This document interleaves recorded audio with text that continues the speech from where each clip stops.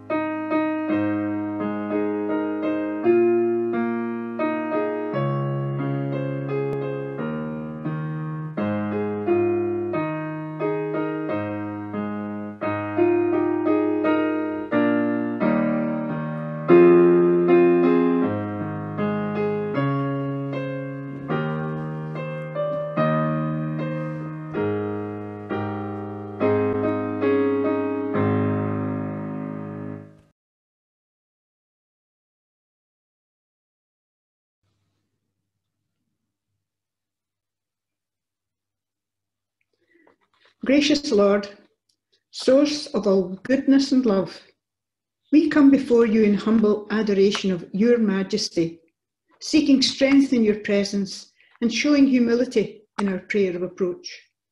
We confess that we have failed you in many ways and ask your forgiveness. You know us so well, Lord, our deeds and our failings, yet you are always there for us. Forgive our weaknesses and strengthen our faith in the hope that we will become more like you. Wonderful, loving and compassionate God, nations throughout the world are living in fear during this dreadful COVID-19 pandemic and dread what the future may hold for them.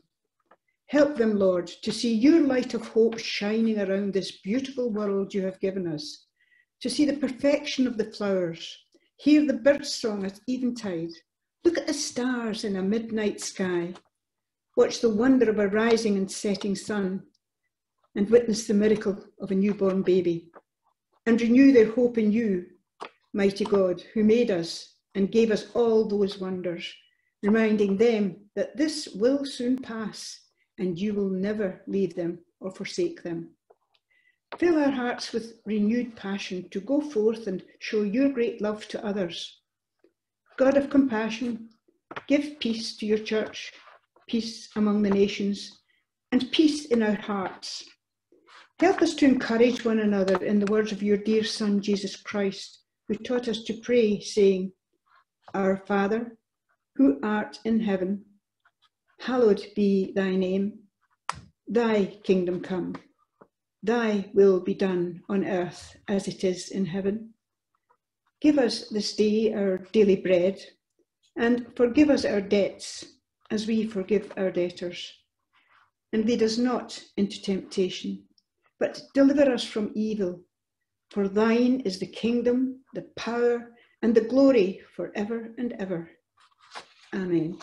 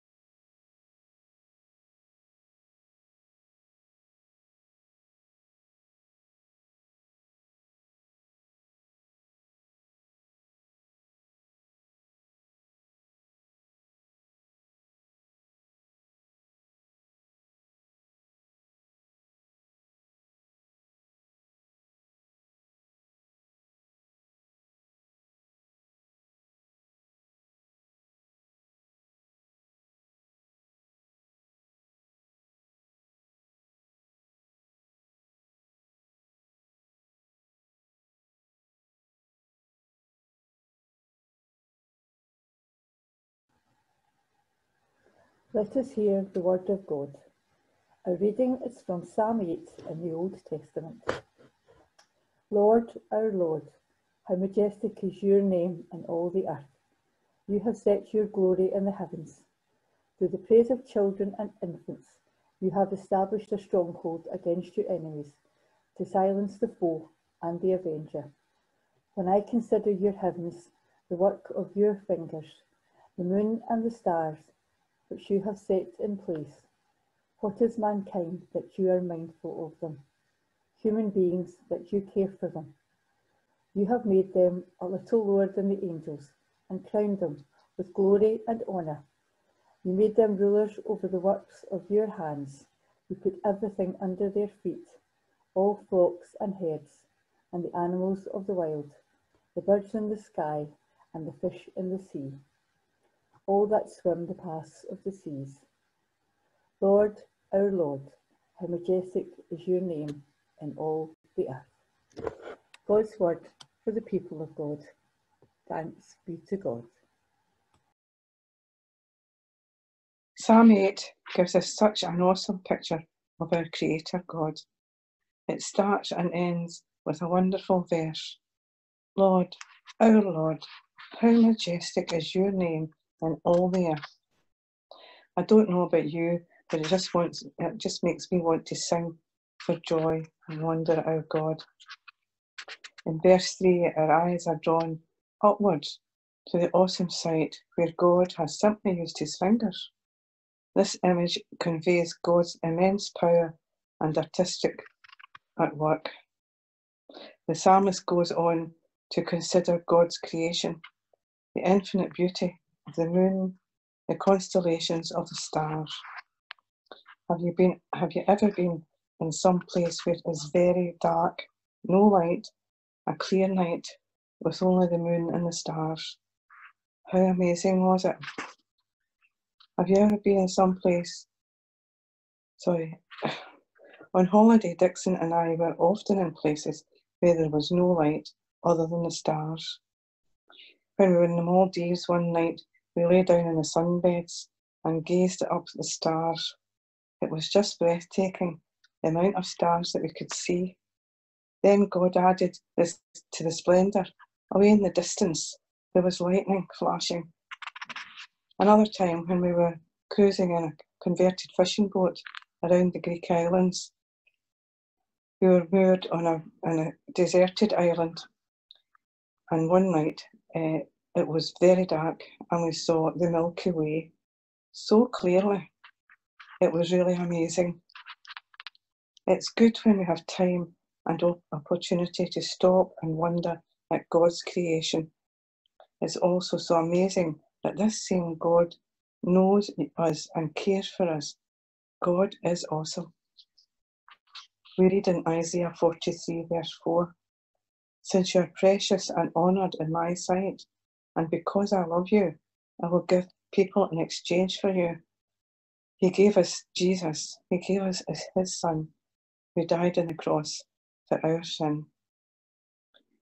And in Isaiah 49 verse 16, "I have written your name on the palms of my hands." How intimately God knows each of us. There are 7.8 billion people on the earth, and 2.4 billion of them are Christians, the largest religious group, and about 385,000 babies are born each day, but God loves each and every one of them. The psalmist says, "What is man that you are mindful of him?" God alone has done the work of creation. He doesn't need man, and yet it is humankind that he is so mindful of and cares for. When you think of how vast this universe is, how small man is, it is such an honour to know that God cares for us. In Genesis 1 verse 28 we read, "God blessed them and said to them, 'Be fruitful and increase in number, fill the earth and subdue it, rule over the fish in the seas and the birds in the sky, and over every living creature that moves on the ground.'"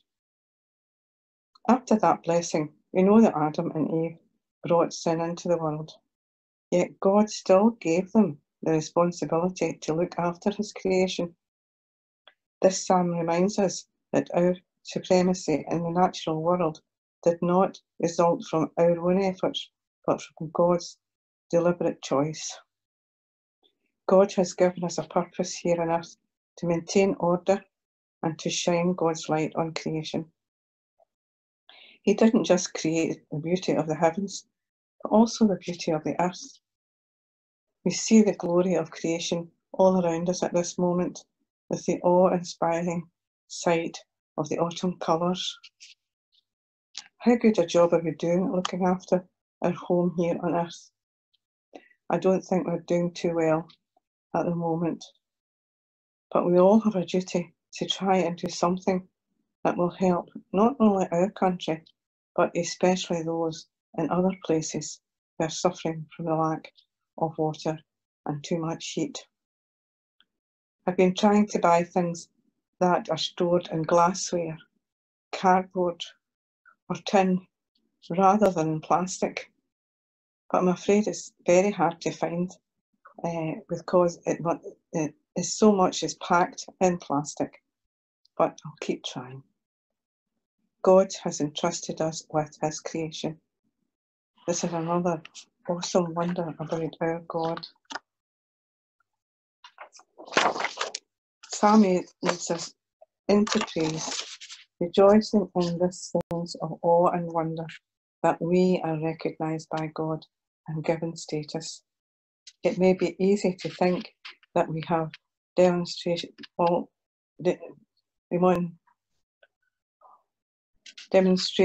the world. We can do what we want, but we can't.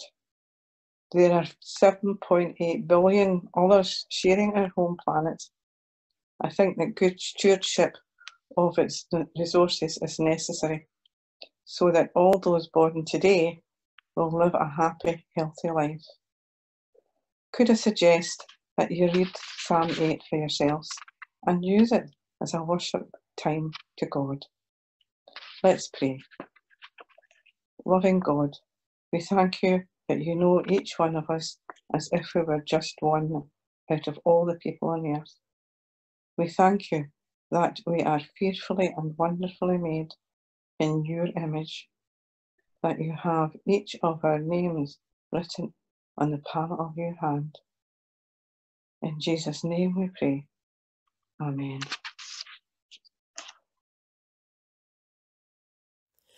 Let's come before God in prayer. Let's pray. Lord of all creation, we come to you for thanks for all that you have given us, that you provide us for our every need. We know that even though you are the God who put the stars in the sky, you want a relationship with us. You want us to bring our cares and our concerns to you. So Lord, we lift to you our world. Places affected by climate change that alters their weather, causing drought or flooding, making it difficult to harvest the food that they need.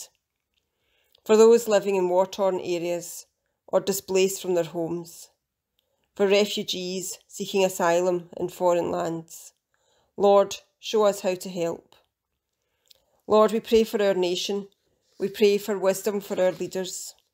As the numbers of people with COVID increase, help them to make informed decisions. Lord, help us all to do our bit by adhering to the restrictions.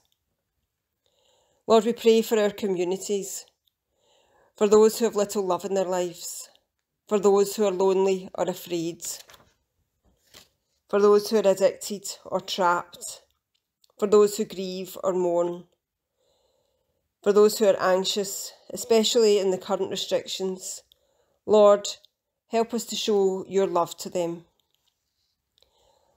Lord, we pray for those we know in our own families and in our church families who need you close to them. Thinking of those who are ill, those who are in hospital or care homes, and those who are bereaved. In this silence, we bring those that we know personally to you.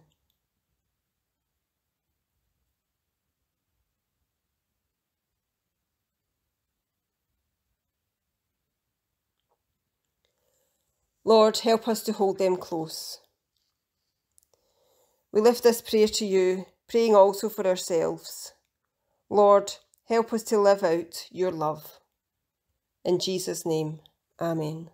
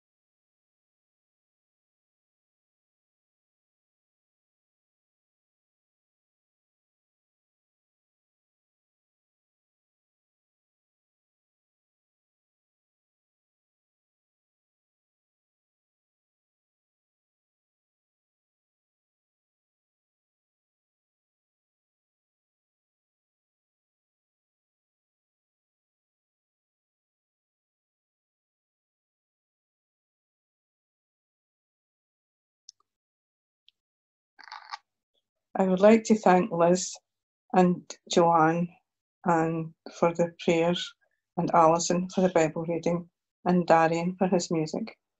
Thank you all for joining in this time of worship. Take care of yourselves and do be safe. Now let's say the blessing together.